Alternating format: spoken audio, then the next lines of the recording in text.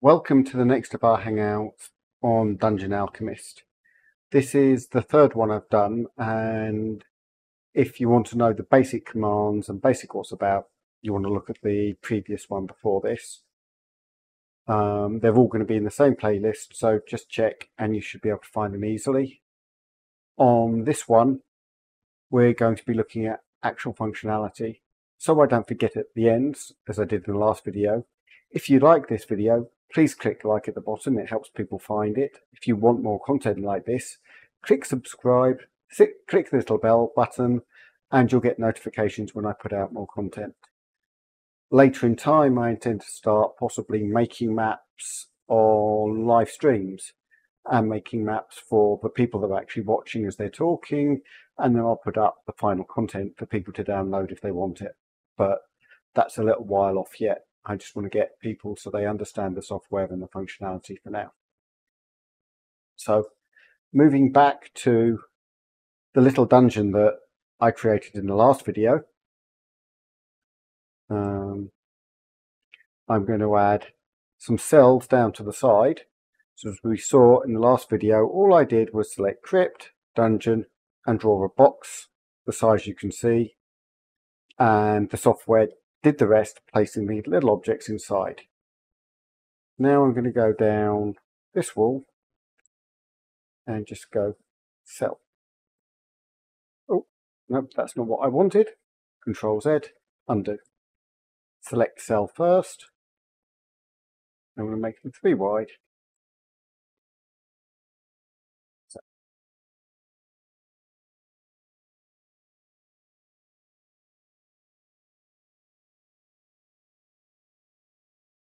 And the drunk tank can be 4 wide.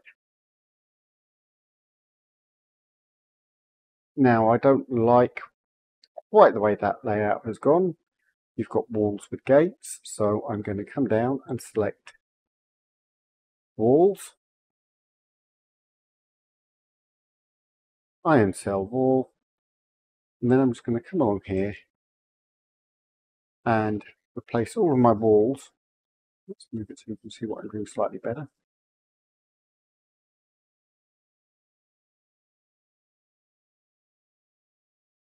With cell walls. Door. Cells.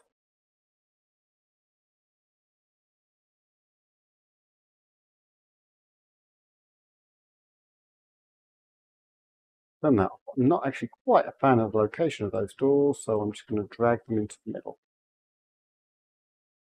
We'll then have to go back and just tweak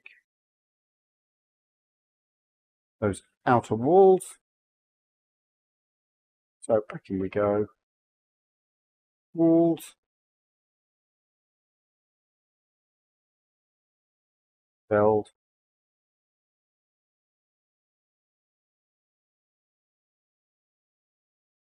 Now remember, this software is still in beta. This is only beta 0.21.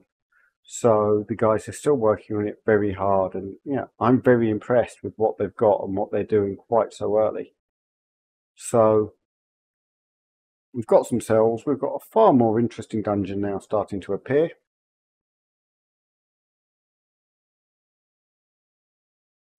Up. And you've got to have a way to get in and out of your dungeon. Thick. In that corner. Staircase. Actually, no, I'm not, because I've just spotted spiral stairs.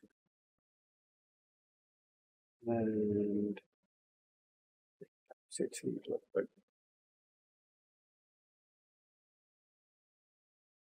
Now, what else as we go through the items would be interesting?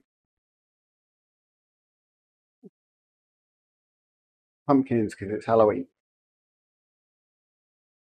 Statues. Bagheads. Shields. Carpets. Paintings. And wall hanging. Don't think any of that really fits our dungeon.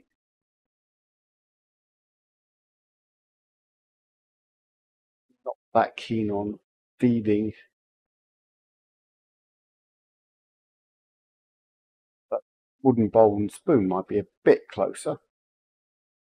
But not religious. We're not arming them. Mirrors. They can put out a toilet pot, I think. Dungeon. Beds. Not so much. Not even hammocks. Desks. Variety of shelves and wall containers. Benches. They've got the floor, haven't they? Chairs and tables. Bars from the look of them. And counters. And more tables.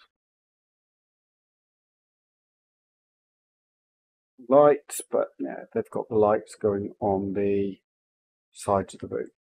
So we've got a variety of wall mounted, freestanding candles, oil lamps, and braziers.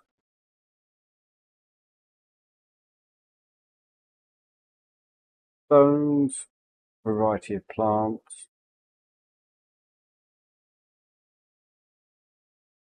various chests and containers. Again, this is a dungeon, so not so much. And if we look through all of the stairs, so we've got over there's our spiral staircase, paths, stages and dais, stable fences, columns. Now, they might be interested to add a bit of life to our dungeon, because it is a large empty space that's going to be underground.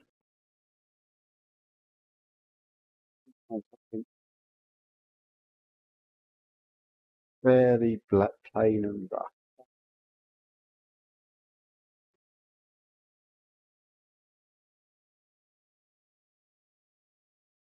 Bit on the small side, so that one won't let me scale. So delete that.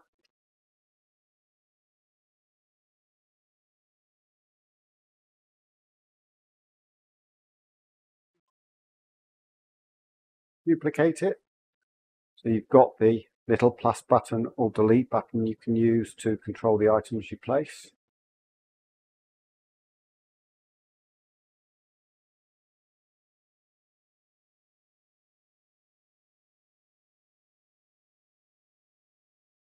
Trapdoors, but we're already below those.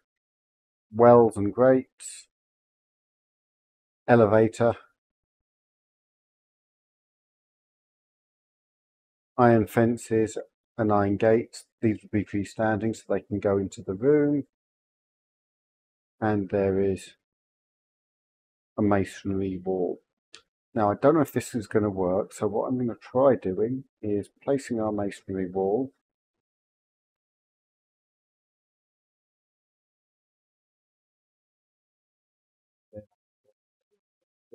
back to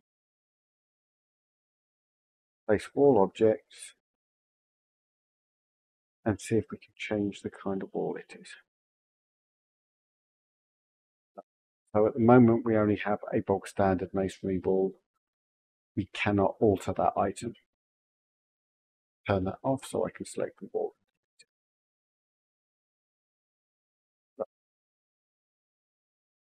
Objects, we've done our masonry wall.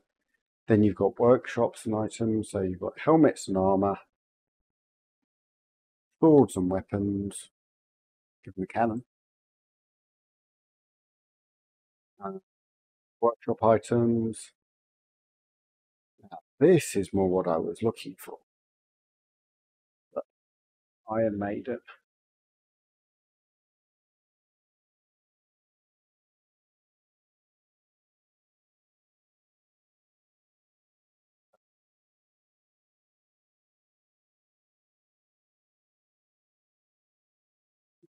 yellows or chains.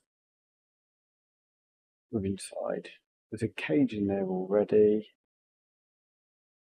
Chain rack on the wall.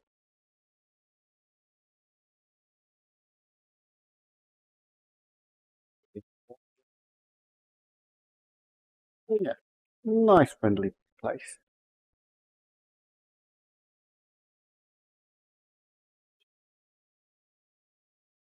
Mounted against the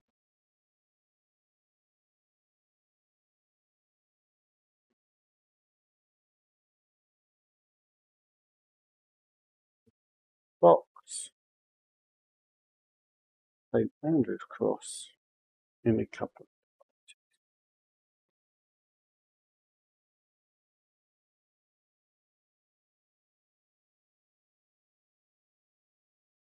Nice and visible for all of the friendly people that will be staying in the cells.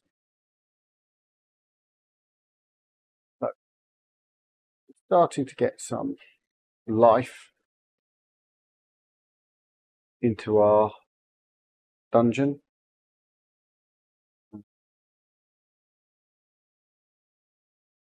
But some of these out as I went past, whether we got to. So, stuff in the cemetery or a crypt. Wagons and wheels. Troughs and churn barrel. Animal cages. Itchy nose. Hourglasses and clocks and a sundial. Books, quills, maps. Dice and games. Musical instruments. Alchemist lab. Very appropriate for a game called Dungeon Alchemist. Food. Storage and furnaces. Jugs, bellows. So some of the ordering of some of this seems a bit strange. Why have we got a bellows where we've got furnaces elsewhere? But that will come with time. Loom and spinning wheel. And the Ark of Covenant. Because why not?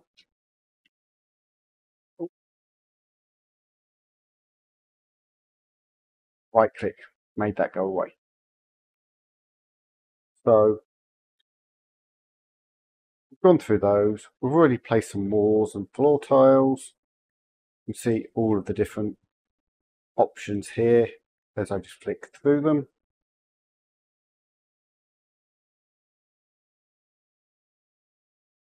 There we have more of our interior doors and archways, exterior doors, drawbridge, gate, portcullis, and more of your prison type environment. And then windows, again, so we've got stone windows and we've got wooden windows. Moving down on floor tiles, we've got a variety of marble, cobblestones, so we could be putting various stones going around the outside. So as we have a door here, we could decide that actually we don't have any kind of room created there to lay the floor tiles in. Back up to room. Outdoor meadow.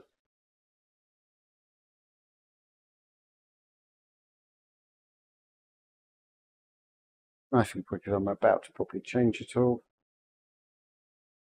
Floor tiles.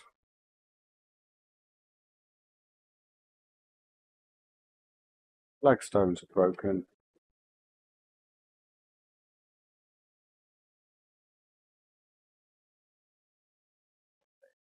A narrow room, and then again we can come up, change the walls, make green walls.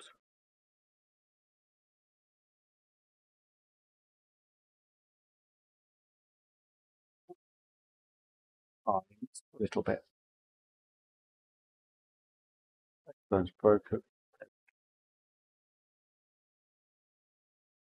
we go.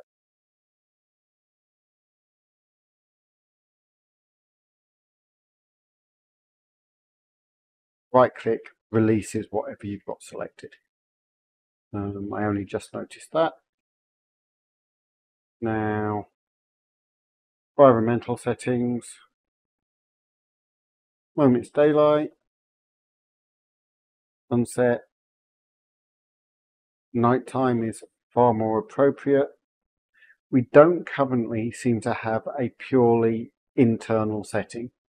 So you've got heavy shadowing provided by global lighting rather than it looking at roofs and walls and saying that inside you wouldn't have that because you've only got these small windows. So none of the nighttime shadows would actually make it to shadow all of that. But more lighting controls are coming.